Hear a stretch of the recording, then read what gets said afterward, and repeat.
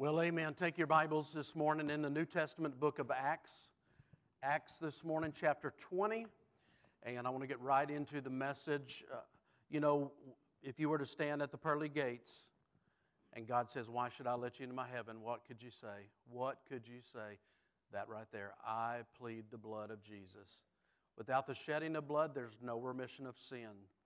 Acts chapter 20, the Acts of the Apostles is a wonderful book and one of my favorite books because it gives us the history of that very first church in the first century. It's the church that the Lord Jesus established with those first apostles as He called them out when He said, "Follow me and I'll make you fishers of men." And He said there in Matthew in the Gospels, "Upon this rock, the profession of faith of Peter, thou art the Christ, the Son of the living God," that He would establish His church. And He did that in His earthly ministry, and He did that after His ascension. After that, we find the church that He established, the churches, they continued to grow. They continued to spread out. In fact, they would have probably all stayed there in Jerusalem had it not been for persecution coming down. And so that drove them out.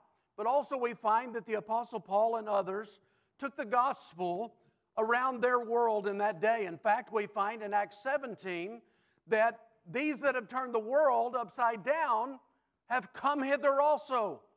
Would to God that today of the church of Jesus Christ, that it be said, we're turning the world upside down for Jesus. My good friend and mentor, Dr. Joe Patterson, he pastors Crossroads Baptist Church in Whitesboro, Texas. He said, they turned it upside down, but really they turned the world right side up because the world is upside down today, amen? And so we understand this and we understand the history of that early church, but understand also that they were not always welcomed into the community. In fact, we find that as people were saved, as devils were cast out, that many were hurt financially who were profiting off of false religions.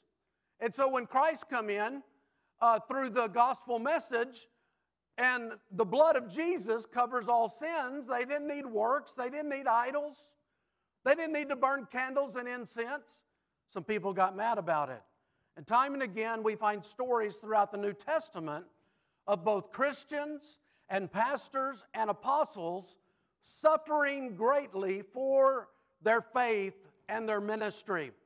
When you go to Hebrews chapter 11, what is called God's Hall of Faith, and you find there many named but many unnamed martyrs of the faith who died, horrible deaths, some of them, at the hands of people who hated the Lord Jesus Christ. And they hated all who followed Him. That has kind of been the underlying theme of most of my messages in recent months, and they are messages of both warning and encouragement. They're messages of both rebuke and yet exhortation. And they are messages of both intense concern and love for the people of Liberty Baptist Church, of whom God has entrusted me to be your pastor. And so this morning I want to share a message with you that I'm hoping will be stamped and imprinted on your minds. As Leonard Ravenhill said, "God, stamp eternity on my eyelids." I'm praying that God would stamp this on your hearts and minds of every believer here at Liberty Baptist Church. Would somebody do me a favor and grab me a bottle of water? Brother Copeland, if you could do that, that would be great. This Diet Dr. Pepper is not going to cut it today. I've got what Joe Biden had in the debate the other day. I got a bit of a cold. I can't talk. No, I'm fine, but I need a little bit of water. Let's look in Acts chapter 20 and verse 17. I'm sorry about that. I couldn't help it. Verse 17 says, "And from Miletus he sent to Ephesus and called the elders of the church. And when they were come to him, he said unto them, Ye know from the first day that I came into Asia, after what manner I have been with you at all seasons, serving the Lord with all humility of mind, and with many tears and temptations, which befell me by the lying in wait of the Jews. And now I kept back nothing that was profitable unto you, but have showed you and have taught you publicly and from house to house, testifying both to the Jews and also to the Greeks. What did he teach? Repentance towards God and faith towards our Lord Jesus Christ. Amen? And now, behold, I go bound in the Spirit into Jerusalem, not knowing the things that shall befall me there, save that the Holy Ghost witnesseth in every city, saying that bonds and afflictions abide me. He knew what was waiting for him. Now listen to this right here. But none of these things move me, neither count I myself dear unto myself, so that I might finish my course with joy and the ministry which I've received of the Lord Jesus. To do what? To testify the gospel of the grace of God. Now, let verse 24 sink in. Thank you, sir. Let verse 24 sink in for just one moment. Notice what it says.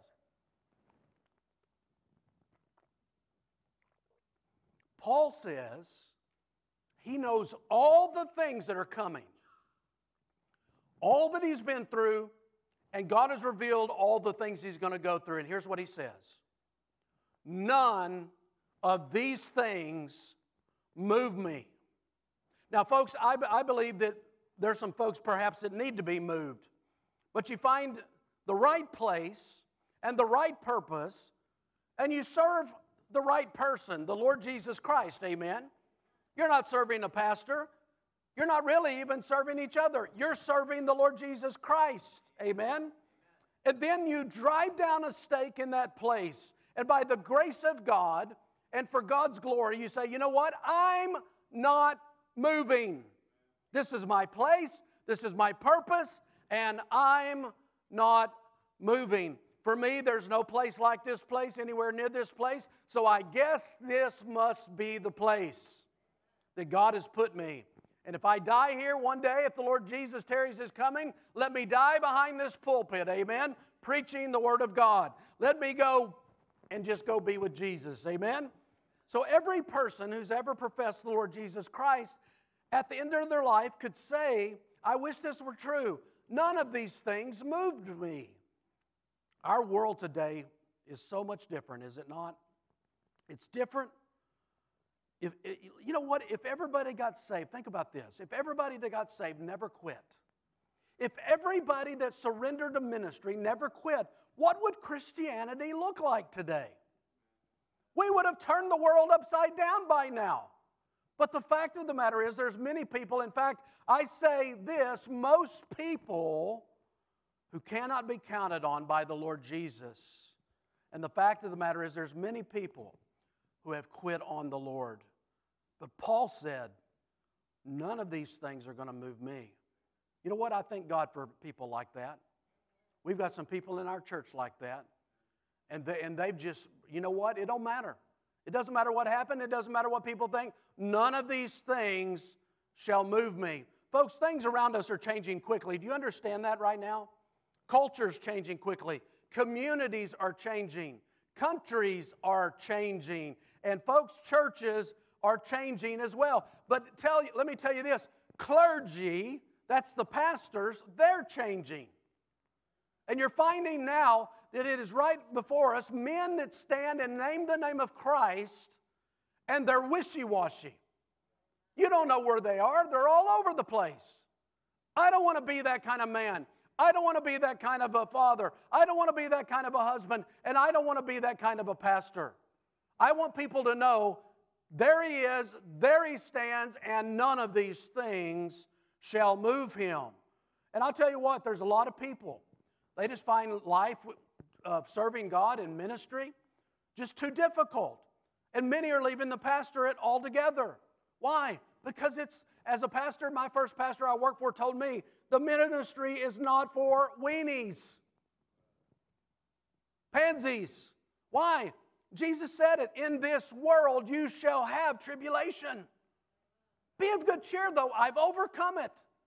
In the end, we win, amen. I was watching a YouTuber this week called Wretched Radio, and I listen to him every once in a while. He's got some good stuff, but he's reformed into all of that Presbyterian garbage and the Westminster and all that.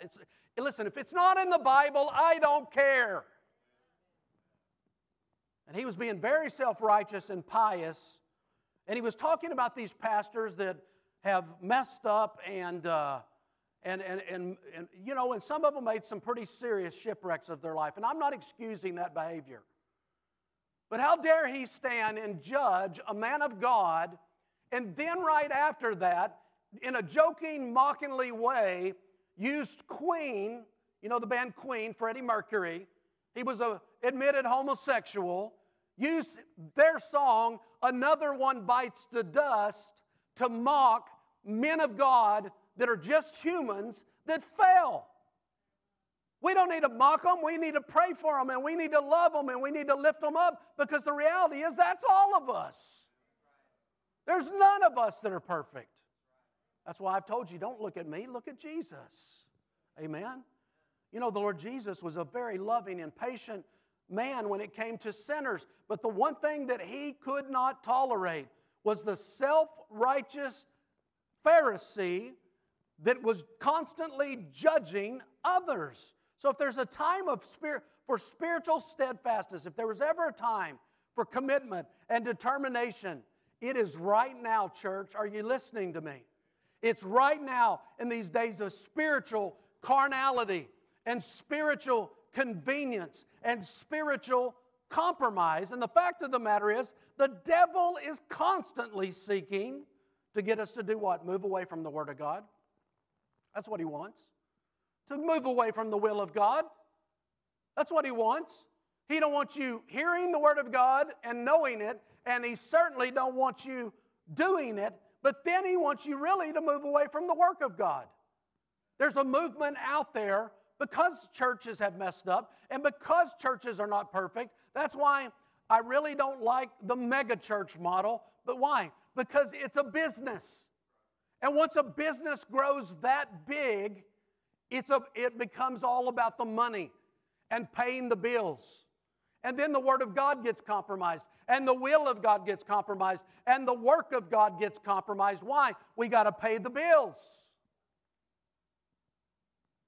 And the sad thing that happens in those situations is Jesus likened the church to what? A body. And let me just say, church, when a body becomes a business, it's a prostitute. Okay? And that's as nicely as I can say it.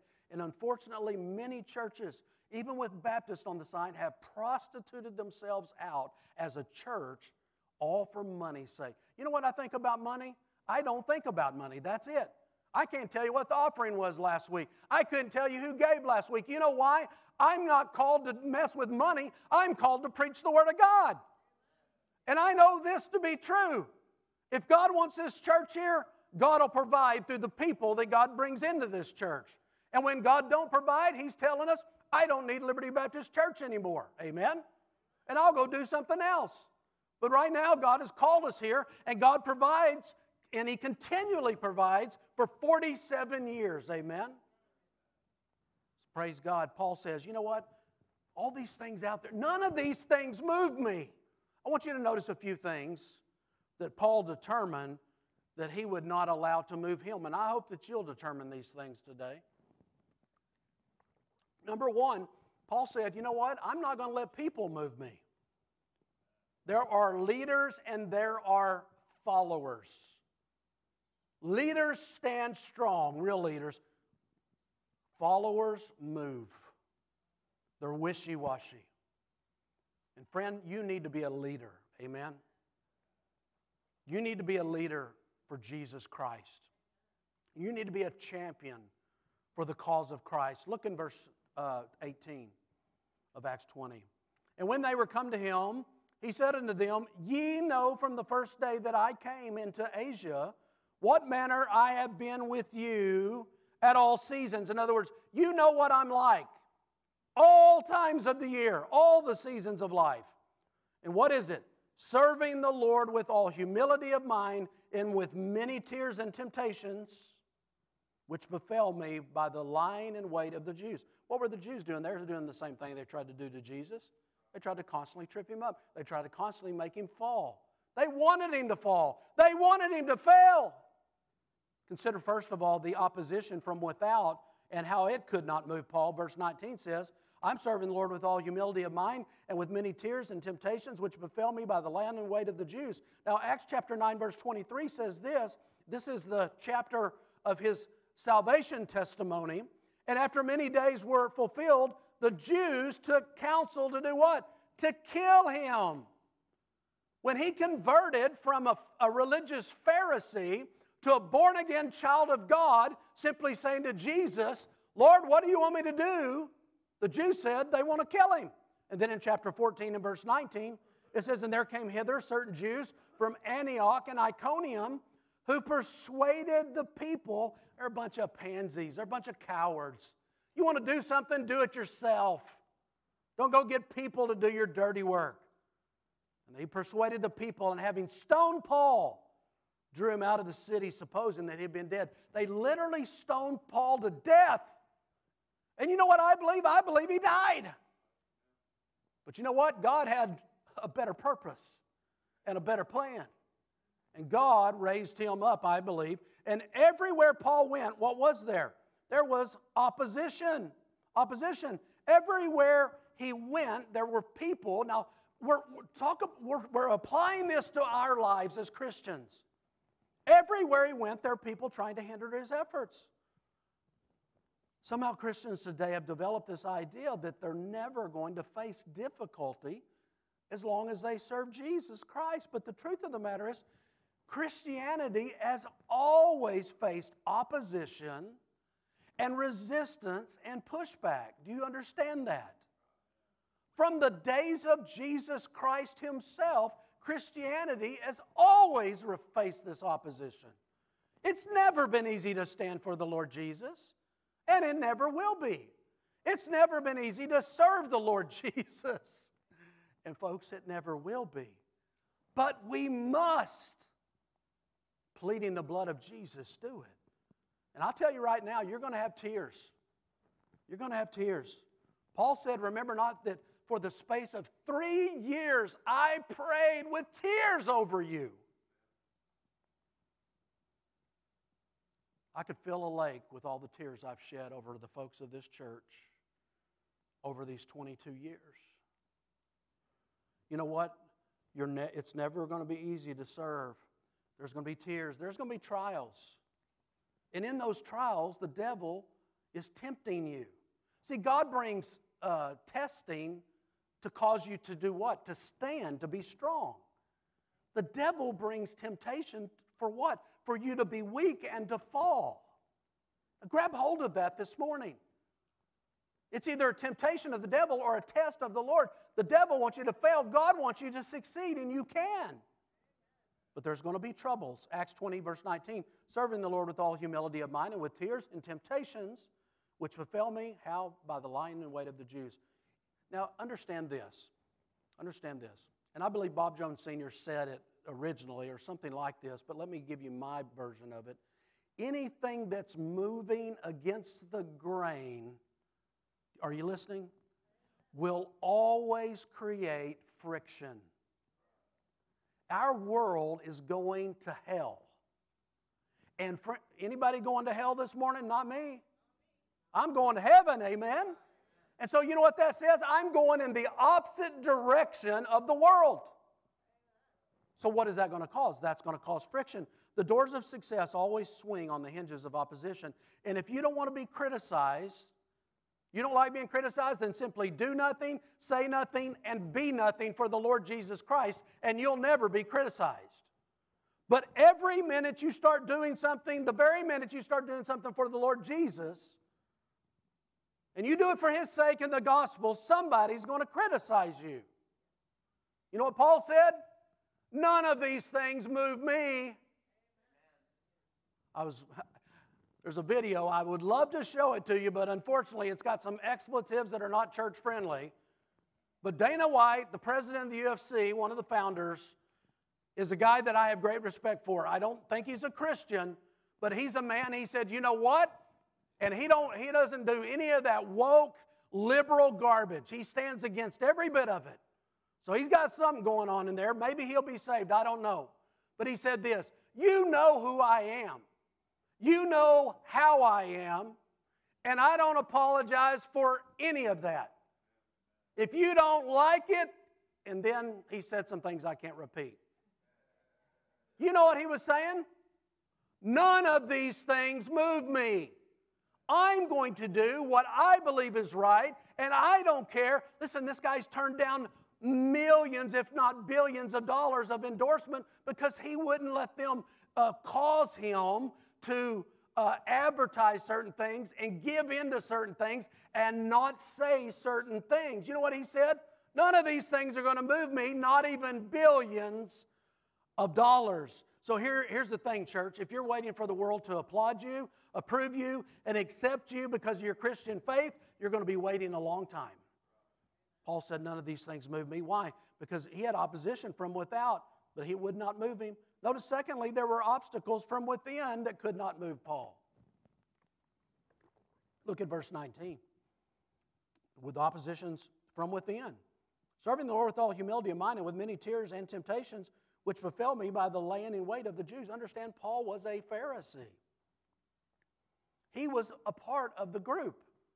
Paul was a Jew of the Jews, and the Bible says circumcised on the seventh day, which was the Jewish tradition for boys. And listen right here, Paul was hated by his own people. Why? Because he had been murdering Christians and persecuting Christians. And then in Acts chapter 9, verse 1, while breathing out threatenings and slaughter, the Lord Jesus comes, knocks him down with the blinding light, and says, here's his response. Who are you? I'm Jesus. I'm the one that you're going against. I'm the one you're persecuting. And he said, holy mackerel, Lord, what do you want me to do? That's his salvation testimony right there. Lord, Harry Ironside said this, God is looking for broken men who have judged themselves in the light of the cross of Christ. When he wants anything done, he takes up men who have come to the end of themselves, whose confidence is not in themselves, but in God Almighty. Amen? Many waited just looking for a chance to murder the Apostle Paul. Listen to these verses, and I'm going to have to hurry. 2 Corinthians 11:16 says this, I say again, let no man think me a fool, if otherwise, yet as a fool receive me, that I may boast myself a little, that which I speak it not after the Lord, but as it were foolishly in this confidence of boasting, seeing that many glory after the flesh, I will glory also, for ye suffer fools gladly, seeing ye yourselves wise. For ye suffer if a man bring you into bondage, if a man devour you, if a man take you, if a man exalt you, if a man smite you on the face. He goes, I speak as concerning reproach, as though we had been weak. Howbeit, whereinsoever any is bold, I speak foolishly. I am bold also. Are they Hebrews or Jews? So am I. Are they Israelites? So am I. Are they the seed of Abraham? So am I. Are they ministers of Christ? I speak as a fool. He's talking about to them. I'm more. In labors more abundant, in stripes above measure, in prisons more frequent, in deaths oftentimes of the Jews. Listen to this. 5 times I received, this is scourging, 40 stripes save one.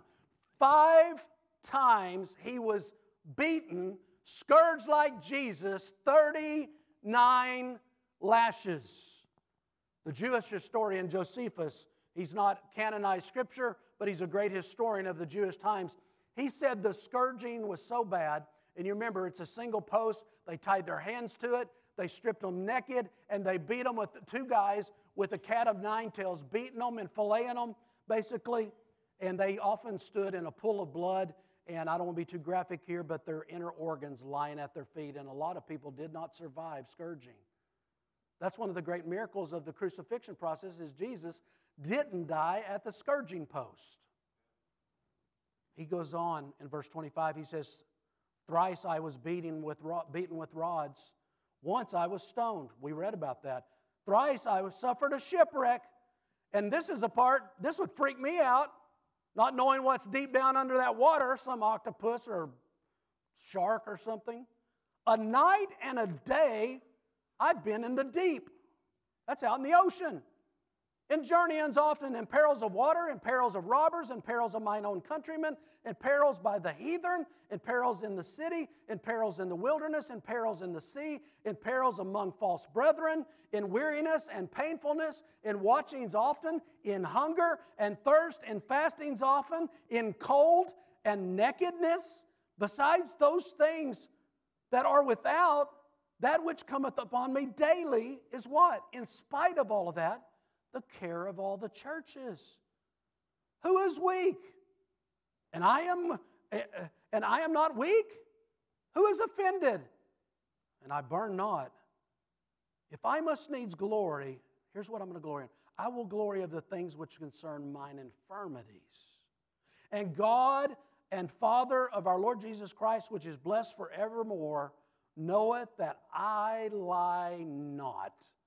In Damascus, the governor under Artis, the king kept the city of Damascus with a garrison desirous to do what? Apprehend me. And through a window in a basket I was let down by the wall and escaped his hands.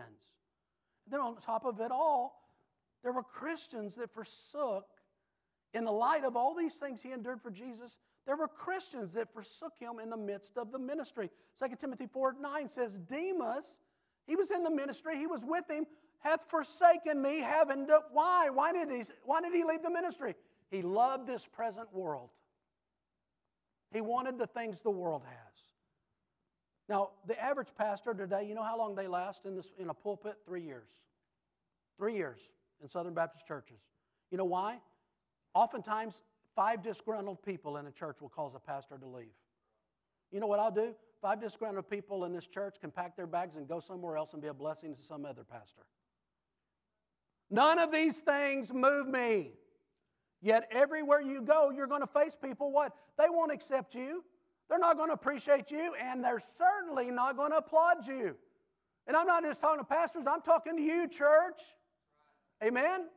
So what are you going to do this morning? Are you going to wiggle out and you're going to weenie out? Or are you going to say, like Paul, I don't care. None of these things move me. You know what he did? He kept on serving the Son of God, verse 19. Serving the Lord with all humility of mind. And that word serving is written in the Greek in the present participle. You know what it means this? He continued to serve no matter the opposition and the obstacles. And folks, Paul never stopped ministering. Why? He never did it. He never stopped because of people. Why? Because he ultimately understood, I'm not serving people, I'm serving Jesus. Amen? It was not the love of the people that motivated Paul. It was his love for the Lord Jesus that motivated him. And Paul not only kept on serving the Lord Jesus, but he kept on sowing the Word of God. Notice what it says in verse 20. Woo, I'll have to get a towel for that. And how I kept back nothing that was profitable unto you, but have showed you and have taught you publicly and from house to house, testifying both to the Jews and also to the Greeks, what? Repentance towards God and faith, here it is, faith towards our Lord Jesus Christ. Vance Havner said this, it's not our business to make the message acceptable, but to make it available. We're not to see that they like it. We're to see that they get it. Amen? And Paul never allowed opposition from without and obstacles from within to do what? To keep him from serving the Son of God and sowing the Word of God. Amen? So what did he do? He made up his mind, and I pray that someone's going to make up their mind this morning. It doesn't matter what happens. And folks, I told you a couple of weeks ago, and I told you this, something's coming. I don't know what it is. This election stuff is, I know God's ultimately in control, amen, and I know we need to do what we need to do, but something's coming. And I pray that it's the Lord Jesus, amen. But things are getting ready to change big. Something's getting ready to happen. And I don't know exactly what it is, but I want you to be prepared for whatever it is, amen. And Paul made up his mind, you know what? It doesn't matter what comes. They can come and shut this place down. You know what? We're going to meet and have church. They can give out mandates and warnings and whatever. I don't care. They can arrest me. We're going to preach the Word. None of these things shall move me. But you know what? He not only did not let people move him, but he didn't let problems move him. Verse 22. And now, behold, I go bound in the Spirit to Jerusalem. What? The Spirit of God had hold of him. Not knowing the things that shall befall me there. You know what? Paul anticipated that things were going to get rough. That problems were coming. That he was going to face some serious things. He's already named some things that he's endured. He knew these things. Yet knowing full well what lay ahead, what did he do? He determined, you know what? People aren't going to stop me. Amen? And problems aren't going to stop me either. None of these things shall move me. And you know what? And yet I see so many Christians today that quit for any little pea-picking reason under the sun. But not Paul. Acts 20, verse 24. But none of these things move me, neither I count my life dear unto myself. You know what he's saying right there? I don't care if they kill me. Don't threaten me with heaven. To live is Christ, and to die is gain. Hallelujah. So that I might, why? Why do I not count my life dear? I want to finish my course with joy and the ministry which I've received of the Lord Jesus to testify the gospel of the grace of God. Notice, first of all, the conviction that held Paul in verse 22. He says, I go bound in the Spirit. You know why I'm standing before you this morning? The Spirit of God called me to the ministry. It's not a career choice. I was not one of those 18-year-olds that Mama called and Daddy sent and went off to Bible college and comes back and works my way. Listen, I was decently successful in business, established, making good money, and God called me. And God called my wife. I was bound in that moment in the Spirit to say, yes, God, or no, God. To be in God's will or to be out of God's will. And Paul says, I'm going to finish my course. Why? I've received it of the Lord. Notice that conviction that he held right there. It's a high calling. It's a holy calling. It's a heavenly calling. Amen? It's not that just somebody decides one day, you know what, I think I'm going to go be a pastor. Get me a little house with a white picket fence and perfect children and a perfect wife, and I'll never have any problems. I got a little car and a couple of little cars and, you know, a little church over here, and it's just, man, it's just going to, that don't happen. It don't happen that way. It happens the way it happened to Paul on the road to Damascus when God said, hey, I saved you. Now I'm calling you to serve me in this particular way. Paul was not bound by a career. He was what? He was bound by a calling, amen? And if there was ever a need for a generation of men and women and boys and girls who would be bound by the power of the Holy Spirit, not by what your body feels like, I'm just tired. Well, join the club.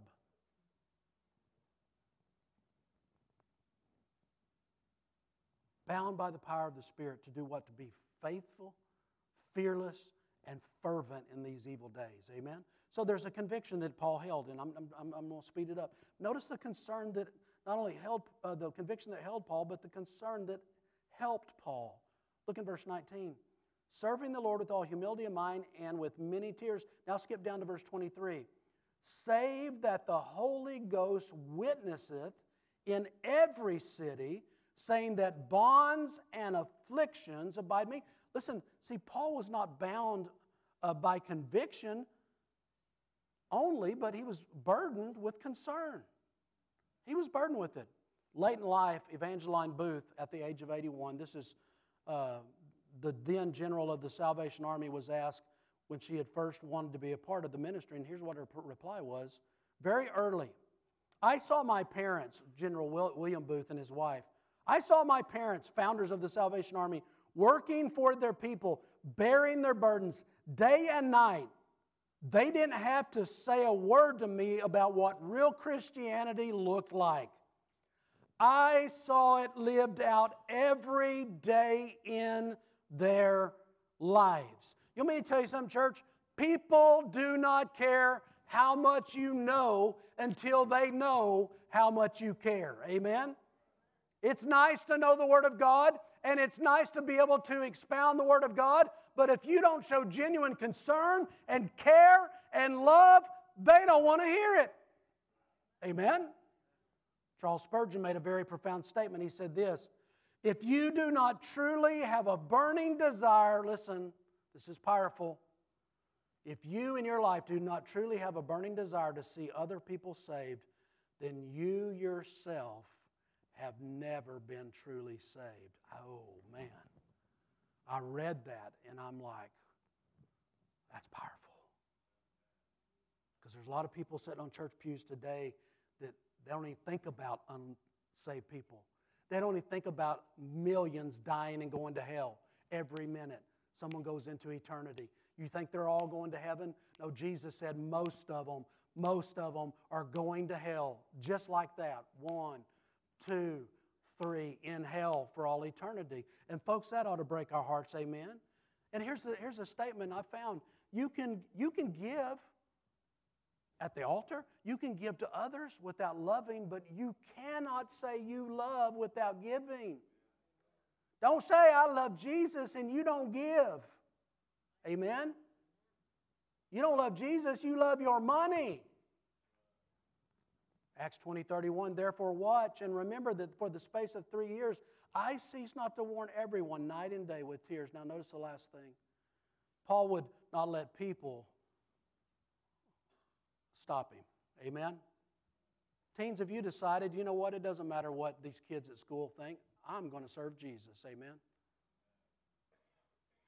It doesn't matter even, unfortunately, we've got a lot of children whose parents don't go to church, and you got to obey your parents, amen? But you've also got to decide when it comes to Jesus, I'm not letting anybody stop me from loving and serving Jesus. He wouldn't let problems move him. People, problems, not going anywhere. You know what? He wouldn't let pride move him, amen? Ooh. That's a tough one because we all have it. Every sin falls into one of 3 categories: the lust of the flesh, the lust of the eyes, and the pride of life. And I'm going to tell you right now, the hardest of the 3 to get rid of is pride. What caused the devil to fall? Pride.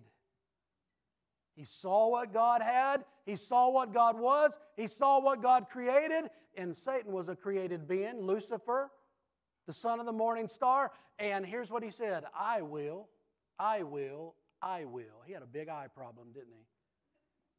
With pride, he says, I'm going to be like God, the Most High. I'm going to build my kingdom bigger than his. I'll set up in the sides of the north. And God cast him out. Pride. Why? Look at verse 24. None of these things move me, neither count I my life dear unto myself. See, here, when you begin to think about yourself as something, hear me, church, when you begin to think about yourself as something, you're on your way to doing nothing for God. When you begin to think about yourself as, you know what, I'm something, I'm somebody, I'm someone, you're on your way to doing nothing for God and being nothing for God. Romans 12:3 says, we know verse 1 and 2, but he says, for I say, through the grace given unto me, to every man that is among you, not to think of himself more highly than he ought to think, hallelujah, but to think soberly according as God has dealt to every man a measure of faith. Amen. God has given some people a level of faith because of their actions towards him that's greater than others. But you know what? We don't look down and go, look at me, I'm super spiritual and you're not. No. We grab our brothers and sisters by the hand and we pull them up and we take them with us on to glory. Amen? And we help strengthen their faith. Pride is the root of compromise, and pride has always been the problem, and it's always dishonored, disgrace, and displeased God. Amen? Listen to what Proverbs said. We were in Proverbs last week, but Proverbs 16, verse 18 and 19 says, pride goeth before destruction, and a haughty spirit before a fall. That's me thinking, you know what? I'm the biggest and I'm the best. It goes before a fall. Better it is to be of a humble spirit with the lowly than to divide the spoil with the proud. James 4:6 says, God resisteth the proud. You come to God cocky and arrogant, He ain't hearing your prayers. In fact, He'll resist you. No way. That's why the Bible says, humble yourselves therefore in the sight of God, that He may exalt you in due time.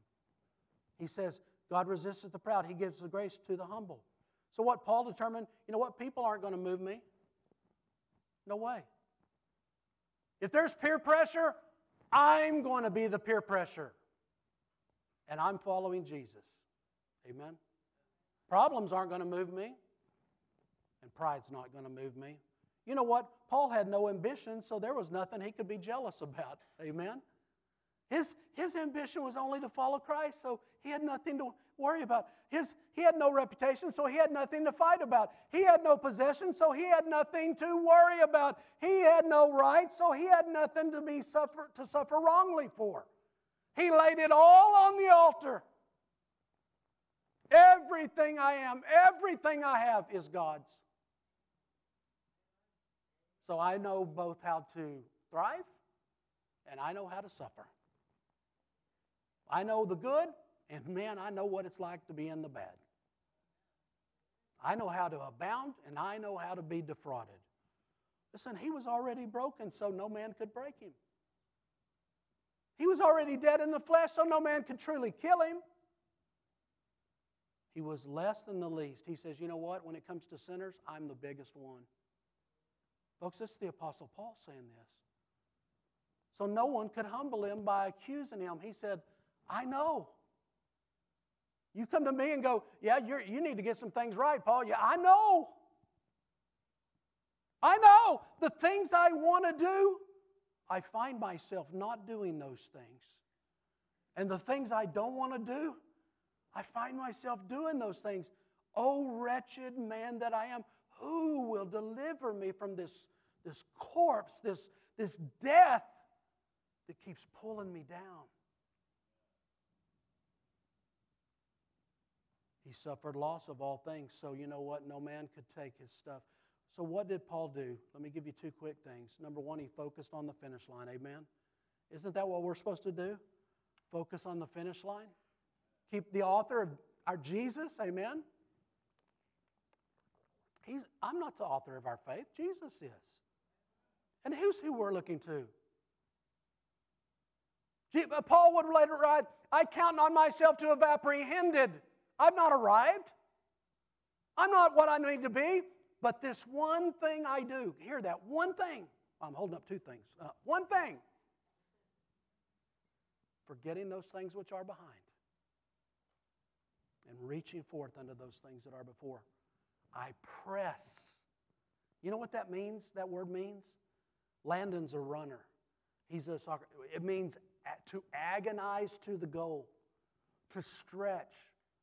To move. To hurt. Whatever it takes. To agonize. I agonize to the goal so that I might win the prize of the high calling of Christ Jesus. Amen? And I'm doing it by looking to Jesus. He's the goal. The author and the finisher of our faith.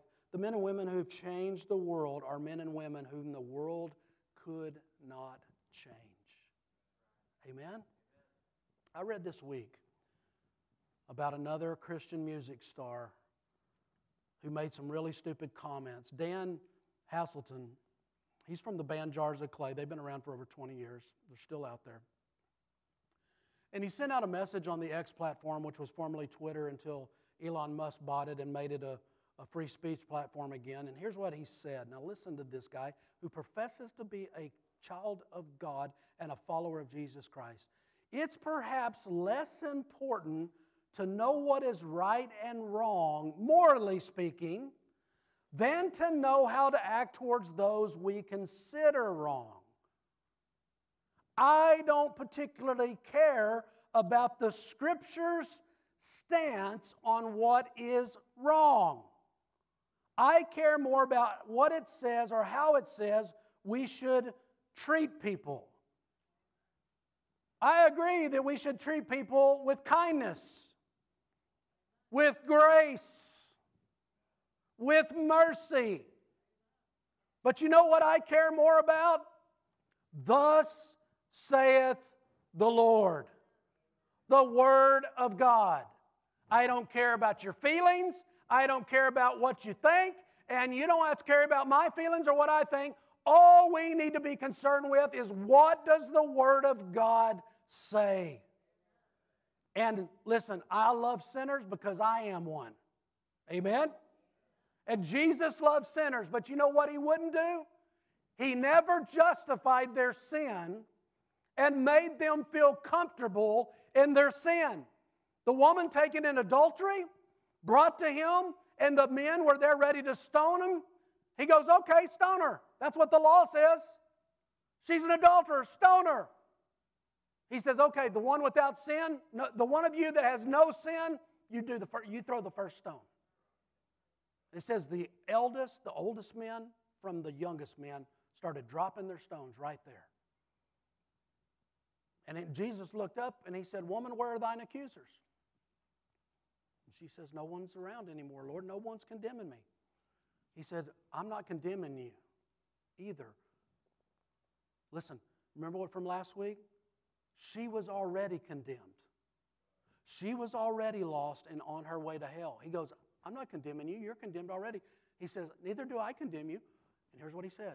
Go and don't do that garbage anymore. Sin no more. You know what He did in that scenario? He loved her and He didn't let her say, you know what? You can love Jesus and be saved and then go live however you want to. Dietrich Bonhoeffer, he said, being a Christian is less about cautiously avoiding sin than it is about courageously and actively doing God's will. And here's the deal. If you are actively pursuing God's will and doing it, you're not going to have time to be sinning. Amen? And folks, listen, I don't know about you, but I don't want to become a has-been. Amen? I don't want to be a used to be. Somebody used to be a soul winner. Somebody used to be a Baptist. Somebody used to be a pastor. Somebody that used to preach the Word of God. Somebody that used to be a Christian. So here's some questions, and we're just about done. What would it take to get you to move? What would it take to get you to compromise your faith? It might be something that's already going on in your life. What would it take to get you to change what you say you believe to something you said you would never believe? The ultimate measure of a man is not where he stands in moments of comfort and convenience. The ultimate measure of a man or a woman is how they stand in times of challenge and controversy. Amen? The measure of a man or a woman comes down to moments, listen to this, spread out like dots of paint on the canvas of life. Everything you were, everything you'll someday be, resides in the small, seemingly ordinary choices of everyday life. Each decision seems as insignificant as a left turn on an unfamiliar road when you have no destination in mind. But the decisions you make accumulate in your life until you realize one day that you, by your decisions, have made you the person you are. Folks, that's powerful. You know, you can easily judge the character of a person by how they treat those. Listen, this is how you can judge the character of a person. How they treat those that can give nothing to them and do nothing for them. That's it. That's why James said, pure and undefiled religion before the Father is this, to visit the fatherless. They're not going to give you anything. They can't do anything for you. And the widows in their affliction. Folks, we're too near home to turn back, amen? Notice the last thing. He was faithful to the Father. Focused on the finish and faithful to the Father, verse 24. But none of these things move me. Neither count I my life dear unto myself, so that I might finish my course with joy, to be happy about it, and the ministry which I've received of the Lord Jesus, to testify the gospel of the grace of God. Paul understood that only one thing was this. Here's what he deserved, a one-way ticket to hell. He understood that. But the Lord Jesus came to him one day and sought him out and saved him. Aren't you thankful for that day when you experienced that? I hope that you can say, I've experienced that, amen. And Paul's life was never the same. And like I said last week, you can't give me one example in the Bible of someone that was saved and then went and lived the same way they did before they were supposedly saved. Not one example. Paul's life was never the same. His life, his ministry, his purpose, his goal was what? To serve the one that loved him and gave himself for him. So there's people, there's problems, there's pride. Paul said, none of these things move me. 1 Corinthians 15:58, therefore, my beloved brethren, be ye steadfast, unmovable, always abounding in the work of God. Listen, for as much as you know your labor, hear me, church, your labor's not in vain. My banking account's not here. It's over there. Amen. 1 Thessalonians 4, verse 16, 18. For the Lord himself shall descend from the cloud with a shout and the voice of the archangel. And Jesus is coming soon, church. And with the trump of God. And the dead in Christ shall rise first. Then we which are alive and remain shall be caught up to meet the Lord in the air. And so shall we ever be with the Lord. Wherefore comfort one another with these words. Why? Because your labor is not in vain. Jesus is coming. Titus 2:13, looking for that blessed hope and the glorious appearing of the great God and our Savior, Jesus Christ. Amen. So now is not the time to let people move you. Now's not the time to let problems move you. Now's not the time to let pride move you. Amen.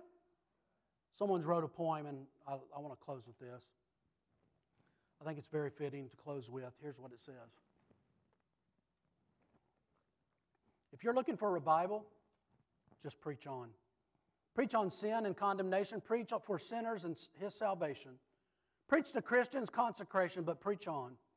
If your sermon's from the Lord, then preach on. Never mind if they look bored. Anybody looking bored out there? Never mind if they look bored. Just preach on. If the devil looks down on it, if the critics frown upon it, many souls depend upon it, so preach on. If you step on someone's corns, well, preach on. Take the bull right by the horns and preach on. Even though we may not like it. Even though some may try to fight it. Where there's wrong, the Lord will be right. So preach on. Let no time be restriction. You know what this means right here, right? Absolutely nothing. Just preach on. If the sinner's not got conviction, then preach on. Christ can save his soul from hell and cleanse his heart and make him well. Even if it's after 12, just preach on. From the law to Revelation, yes, preach on. Christ for every situation. Oh, my friend, preach on. Even if your members doubt it and say they can do without it, if you'll talk with God about it, just preach on. Think of Christ's own message clear and preach on for all who wish to hear. Oh, my friend, preach on. All are sinners, and they must know that his blood did freely flow. He can wash them white as snow, but you better preach on. In the Holy Ghost power, oh, preach on. He'll reward you in his hour.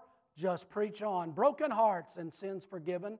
Blessings here so freely given, and a crown up there in heaven. So just preach on, serve on, sing on, give on, and go on, and let none of these things move you away from Christ's call. Dietrich Bonhoeffer again said, if I sit next to a madman and he drives a car into a group of innocent bystanders, I can't, as a Christian, simply wait for the catastrophe to happen. Then try and comfort the wounded and bury the dead. I must try to wrestle the steering wheel out of the hands of the madman driver. Why do I use that illustration? Because it's time for you and I to do what? To stand up, to speak out, listen to me, and to stand out for Jesus. And let nothing move us from that mission. Amen? Let's stand with our heads bowed and eyes closed.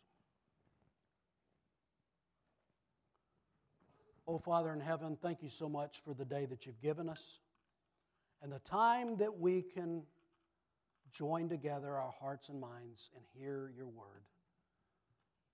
And God, that we can be encouraged. Oh, yes, there's some rebuke in there. We all need it. Every one of us, including this pastor. Oh, yeah, we need to be reminded, Father, of that one thing that Paul said. This one thing I do. I'm forgetting about all the other one thing. That's following Jesus. That's the only thing that matters. One heartbeat away.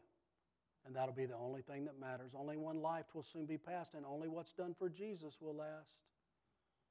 God, we like to think sometimes that we'll live forever, but the reality is that none of us have that promise. None of us have that assurance that we'll live past tomorrow.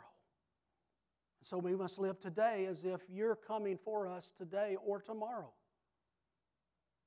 And that entails just driving the stake down like Paul said. He goes, you know who I am. You know what I believe. He said it, I know whom I believed in, and I'm persuaded that He, Jesus, is able to keep that which I've committed to Him. What is that? His eternal soul committed to Jesus. He's keeping it. He's got it. It's secure. That's grace. And thank you, God. But Lord, for Christians, let us not be a disgrace to your grace. Let us live. Let us, like Paul, say, we're not letting any of these things move us. And so we stand fast. We stand firm. We stand up. And we speak out in the name of the Lord Jesus, His word. Oh God, we're not to be obtuse and mean and self-righteous. We're all just sinners saved by grace, but Father, in love, we're to preach the word. We're to share the word. We're to love the sinners that need Jesus. We're to love those that are perhaps Christians or profess Christ and maybe made a decision for Christ, but they're living for themselves and for the devil. Any life lived for self is a life lived for the devil. We don't like to say that, but that's true. So God, my prayer this morning is you would have your will and your way. Number one, if there's anybody under the sound of my voice that's never given their life to Jesus Christ, in other words, in their heart and mind, they know I can't go back to a time, a day, a moment, a second where in repentance of my sins, knowing I'm a sinner, and by faith in Jesus, I ask Him to forgive me and to save my soul. If there's somebody here that don't remember that time, they can't go back to that time, and they don't have an assurance of if they died today, where they would spend eternity. God, I pray they would do that right now. I pray, Lord, that like that preacher's wife that got saved after a revival, she said, I'm not willing to go to hell for anybody. I don't care what they think. And maybe somebody here, they're a little nervous, a little scared, but they don't want to go to hell. They want to go to heaven when they die. So, Father, that's why in a moment we're going to bow our heads and close our eyes, and we're going to give an offer of invitation, and Brother Copeland's going to be down here, and if somebody wants to be saved, they can come down, shake his hand, and he'll get them with somebody to take them to a private prayer room. We'll show them in the Word of God how they can be saved, not tomorrow, not next week, but right now, today. That's my prayer. My second prayer is, Lord, for every one of us that say we're saved, that we'd start acting like it. It's time to be bold. It's time to stand up and stand out and speak out for Jesus. It's not about being political. It's about being right. And God, I beg you, Lord, that God's people, not just here at Liberty, but in our community and around this state of Texas and the country, Christians will start standing up and speaking in love the truth of God's Word, and then let our actions, whether it be our lives or how we vote or whatever the case may be, that it would be right and it would line up with the Word of God. God, we got to eradicate the murderers that are aborting babies. And while we believe that their eternal souls go to be with you instantly, God, there's a life that's wasted. A son or a daughter that's wasted on the altar of convenience. God, help us. Lord, and it's incumbent. And I was telling somebody, Lord, the other day, you know the conversation. A Christian that I was talking to as we were walking out the door, and we were talking about the state of America, and I said, the Bible still says, brother, if my people, which are called by my name, shall humble themselves and pray and seek my face, and if they will turn from their wicked ways, then I will hear them from heaven, and I will heal their land.